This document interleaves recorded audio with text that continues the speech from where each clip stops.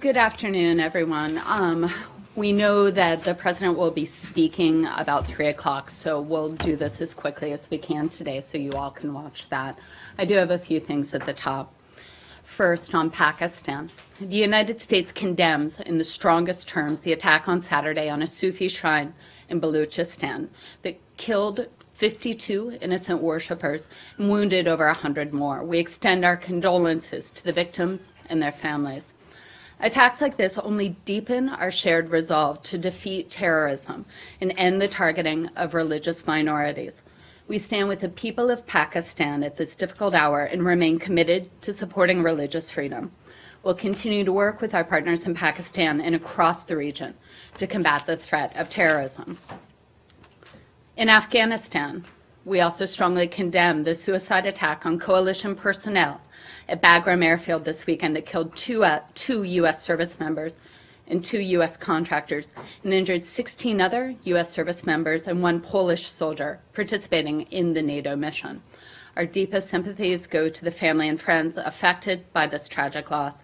So we mourn their sacrifice. We reaffirm our commitment to protect the homeland and help our Afghan partners secure their country and their future. On Ghana, the United States is deeply disappointed by the targeting of the home and family of the primary opposition presidential candidate. We condemn all violence in Ghana, including political violence in the period leading to, during, and immediately following Ghana's elections scheduled for December 7th. Ghanaians from across the political spectrum have worked hard to build one of the leading democracies in Africa. We call on all Ghanaians to remain peaceful and respect the democratic process. We specifically call on candidates, their parties, and their supporters to reaffirm their pledges to renounce violence and settle any disputes through the judicial process. And finally, I believe you all saw the readout of Secretary Kerry's meetings today in Oman, where he met in Muscat with His Majesty Sultan Qaboos bin Saeed Al Saeed in Muscat. Secretary Kerry and the Sultan reaffirmed the enduring partnership between the United States and the Sultanate of Oman. Secretary expressed the United States' deep appreciation for the helpful role that Oman has played in securing the recent release of U.S. citizens held in Yemen. He also discussed with the Sultan the conflict in Yemen, the urgent need to find a durable political settlement to ease the suffering of the Yemeni people. I think also, as you know, the Secretary met with his counterpart, Minister responsible for Foreign Affairs, Yusuf bin Alawi bin Abdullah, where they discussed a range of regional issues of mutual concern, including the conflict in Yemen. Secretary travels to Abu Dhabi tomorrow to meet with the Crown Prince, and we'll have more on that tomorrow. And with that, Matt? Right. Thanks. Let's start with any transition news that you might have. Has there been any contact yet? Do you have any idea when the President-elect's team will be showing up? So we have no updates from this weekend. As we said on Friday, the department stands ready to help the transition team and support them as we move to Inauguration Day, but I have no updates. But does that mean that no, there hasn't been any contact? Correct. Okay. Does anyone have anything on that? Or? Well, from just to clarify, so nobody from the President-elect's office nor from the State Department has reached out. Correct. So what would normally happen with the State Department? I think this is standard. You know, I think at this stage we'll wait for the transition team. You know, certainly we're poised to help. We're poised to support with a range of administrative, logistical, briefing, information materials. You know, we would welcome that. And as soon as I do have an update, I'll make sure you guys get it. Just to understand clearly, how is the Secretary's activities? How do you brief the President-elect on what he's doing with U.S. foreign policy from the State Department's perspective, not from the White House? Well, I think we would back it up and we would take a look at the range of foreign policy issues. We've spoken about this in previous transitions from the podium. You know, there's briefing books, there's oral materials coming in. You know, so it's something that the State Department is adaptable, looking at what the transition team would need, and we look forward to working with them. Elizabeth, on Syria, Secretary Kerry has called Minister Lavrov today. Do you have any readout for this phone call? So I don't have much of a readout. I can confirm that the Secretary did speak to Foreign Minister Lavrov this morning, spoke about the situation in Aleppo. They also reemphasized the need for a political solution to the conflict in Syria. But beyond that, I have no details to offer. But it looks like the Syrian regime and the Russians are planning to invade eastern Aleppo soon. Did they discuss this? Has the Secretary asked the Russians to postpone this military operation? So I know they discussed the situation in Aleppo in terms of what the regime or their Russian backers are planning on doing. I'd refer you to them to speak to their plans. But the Secretary did reemphasize again that there's no military solution to the conflict in Syria. And are you concerned about such an operation? Well, as we've said all along, we're deeply concerned about the situation in Aleppo. We're deeply concerned about the civilian toll that we're seeing there. You know, what we have said all along is that aid needs to go in, that there needs to be a period where we can get back to the political negotiations. The Secretary, in his conversation with Foreign Minister Lavrov, did emphasize the dire situation in Aleppo. Since the September 9th agreement collapsed, not too many days after it was actually announced, you guys have spoken about, and then the bilateral contact, or at least in terms of a ceasefire, was broken. You guys have talked about how the teams are still meeting in Geneva. Which they are, including today. So exactly what have they done over the course of the last month and a half since the bilateral U.S.-Russia thing broke down? You know, I'm not going to detail the conversations that we're having in Geneva. What I would say, and I confirmed this morning, is we continue to have conversations there in a multilateral setting, taking a look at the emphasis that we've placed on aid, that we've placed on reestablishing a cessation of hostilities and the political transition. Go ahead. Well, I'm just wondering, can you point to any kind of success that these talks that you continue to have made? I mean, I can't point to success, but I can point to the fact that we continue to think that they're valuable enough that we remain at the table. But they produce nothing then. Right? At this stage, we continue to engage. I don't have a result to point to, Matt. Right. No. I know. And that's the issue here, because you guys have said, and actually everyone has said all the time, or everyone does say all the time, that there's no point in having talks for talk's sake. And frankly, if they've been meeting for a month and a half, and you can't point to a single thing that they've accomplished, I just wonder what is the point of continuing this? It seems just like it's a charade and an excuse for people to, get a lot of expensive room service meals in luxury hotels in Switzerland. I think where we are very focused on is the fact that we go back to our fundamental principles, where we've focused on in the conflict in Syria, is that there is no military solution. The only solution on this is going to be through a multilateral setting. We are having these talks because we think it's important to have these talks, and we wouldn't continue to engage in these talks if we didn't think it was valuable. Again, I'm not in a position where I can unpack the specific strands of our work, where we've seen progress, where we don't see progress. But what I will say is that we're there, we're at the table, we're in Geneva, we continue to push. But can you give one reason why you think that they're valuable? I think they're valuable because what's our other solution? Our other solution is a military solution, and the international community understands there is no military solution for the conflict in Syria. So what we do is we continue to engage every day, pushing for a political one. Well, I think that's a very odd way to ascribe value to something, because I mean, if they don't produce anything, they're not productive. We right? continue to believe it's valuable. All right, are we done on Syria?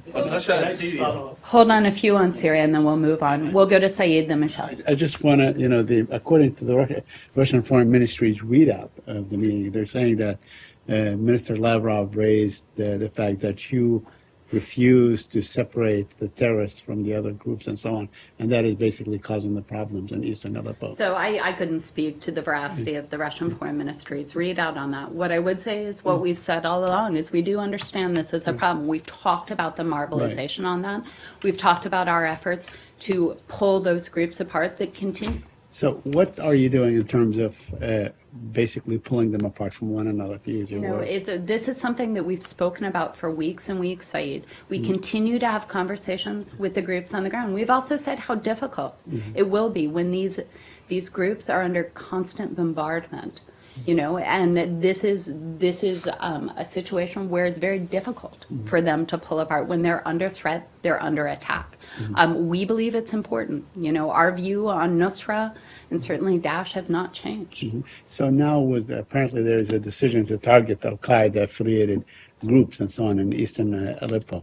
That would really include many of the groups under that umbrella, correct? I mean, including some of the groups that you may have supported in the past. Well, we've spoken about who's included in the cessation of hostilities, the one that was put in place earlier this year. Nusra, Daesh have always been excluded under that. Yes, Elizabeth, you were saying that there is no military solution, but Russia and the Syrian regime are talking about a military solution in eastern Aleppo, and it looks like the military offensive on eastern Aleppo is imminent. We continue to believe that attacks like this just push the country further into chaos. They continue to push the country farther from the goal of a nonviolent solution. Leslie? Also still on Syria, following up what Matt was saying, do you really believe that there can be progress made in the next 2 months, or is it really just a situation of we do. maintaining the situation as it is until a handover? I mean, it's a difficult situation to be in where, what progress can one make in 2 months when we believe it's valuable to be at the table, to continue to explore all opportunities that will alleviate the suffering of the Syrian people and to create that space for a political dialogue. We work at this every single day. Can I ask, has the President-elect's transition team in any way, I know he's getting daily security briefings, but have they in any way joined or been briefed on this situation? I would refer you to the President-elect's transition team on that, Leslie. Can I stay in the region, but Sure. Move south a little bit to Bahrain? Of course. You will have seen, I believe, that this secular leader has been arrested after giving an interview, or for giving an interview about Prince Charles's visit to Bahrain, and I'm wondering if you have anything I think to you're say talking about Ibrahim Sharif. Sharif, Yeah. yes. We are aware of media reports, actually, that Ibrahim Sharif, the former leader of the opposition WAD political society, has been questioned and charged over comments he actually made in an AP article. We're following the case closely. As we've said before, we believe that no one anywhere should be prosecuted or imprisoned for engaging in freedom of expression, even when that expression is critical. Any charges against Sharif on that basis should be dropped. Thanks. Do you know if you've raised this case directly with the Bahrainis? We have raised the case of Ibrahim Sharif and other human rights separately, directly with the Bahrainis. Okay, so this just kind of happened over the weekend. Yes. So, but since he was detained, you have. It is my raised understanding, okay. yes. All right, thank you. Leslie. A reaction to the Colombian government publishing a revised peace accord. I think you saw our statement from the secretary this weekend. I actually didn't, but It was. Let me recap that statement for you. So the secretary actually spoke to this weekend. We congratulate Colombia on achieving a revised peace accord, and we continue to support efforts by President Santos and the Colombian people to pursue a just and lasting peace, the peace that Colombia deserves. The United States has supported Colombia in conflict. We will continue to be a strong partner in peace. and then on Venezuela, you Yes. didn't put out a statement on that. We did not. So the discussions, the second round of peace talks on Venezuela. When Tom Shannon was here, he was pushing for the release of prisoners, and said that was the most significant thing that everybody's watching for as they moved into the talks. Obviously, didn't see anything of that happen. So, do you continue to do that? Do you think it's on the way? How did you think the second round went? So I characterize it this way: is, we're pleased to hear the reports from the Venezuelan government and the political opposition that they've made some progress in their dialogue. We understand the dialogue continues. We hope it will continue to bear fruit in the coming days. As we've said before, and I believe the Undersecretary addressed this, is that Venezuela needs a good faith and productive effort to end its political impasse and to address the urgent challenges facing the Venezuelan people. We continue to work with our partners in the region through the Organization of American States to support the dialogue. Nike, I'll get to you, Sage. A quick follow-up on Colombia. Sure. What is the U.S. position on the referendum of the revised peace accord? Would the United States support it? How the revised accord is submitted for approval is really up to the Colombian government to decide. If I may, can I'm sorry. Of course. One quick question on South Sudan. Yep. A USAID-funded radio station, iRadio, was shut down last Friday by the government. Do you have anything on that? What does that say about it? I do, and thank you for the question. We are aware that South Sudanese authorities recently shut down iRadio. We note this follows the closure of other media outlets. Such actions send the wrong message to the people of South Sudan, who are guaranteed the right of freedom of information and expression by their own laws and constitution. As we've said many times, a society that's free, vibrant, and successful depends on the unrestricted flow of information and ideas through a free and independent press. We understand iRadio and South Sudanese authorities are engaged in talks right now to restoring iRadio and allowing it to reopen. We're also raising it directly with our counterparts in Juba. Thank you. Great. Saeed. Can I go to the Palestinian Israeli? Of course. Very quickly. Yesterday, the Israel Ministerial Committee for Legislation unanimously approved a law to retroactively, legalize the legal outpost. Do you have any comment on that? I do. I've got quite a bit to say on that, so give me a second. Please. We're deeply concerned about the advancement of legislation that would allow for the legalization of illegal Israeli outposts located on private Palestinian land. Israel's own Attorney General has reportedly expressed serious concerns about the constitutionality of the proposed legislation. If this law were enacted, it could pave the way for the legalization of dozens of illegal outposts deep in the West Bank. This would represent an unprecedented and troubling step that's inconsistent with prior Israeli legal opinion and also break longstanding Israeli policy of not building on private Palestinian land. Our policy, as you know, on settlements is clear. We believe they are corrosive to the cause of peace. This legislation would be a dramatic advancement of the settlement enterprise, which is already gravely endangering the prospects for a two-state solution. This only makes clear the choice Israel faces between building more settlements and preserving the possibility of peace. I would note we understand this legislation has several more steps to go before it's passed. We hope it does not become law. Mm-hmm. Now, the logical follow-up now, if they go ahead and do this, will you, before this administration, before departing, will they do anything, or they are not likely to do anything? So that's a hypothetical. I'm not going to get in there. Obviously, okay. we made very clear our position on this proposed legislation. Independent of the incoming administration, are you likely to do something tangible if they move ahead and implementing? Again, I'm not going to speak to this. We've made our position very clear on this. Let's see where that goes. Okay, I have a couple more if Of you course. would indulge me. Also, a couple of days ago, the Israelis, they made a Palestinian family of 12 or a number of families demolish their own homes in East Jerusalem. I wonder if you have any comment on that. We've spoken before to this practice of demolition. We believe that any actions like that raise tensions are counterproductive to peace. Okay, thank you. Can I just add, Of course. your comment on the draft law? you referred to the settlement enterprise. The idea of settlements, new settlements, the retroactive legalization of existing illegal settlements, so settlements taken as a whole. Right, but I mean, settlement enterprise suggests that it's. Should I say settlement issue? Well, That's I don't. probably better. I don't know what you. Yeah. I don't know what you mean by enterprise. I would say the issue of settlements. It's a good clarification. Can we go back and find out if because I mean if the administration believes that settlements are a quote unquote enterprise that suggests that it's. I'll check. I think got what we some meant broader is the implication issue to of it. settlements writ large.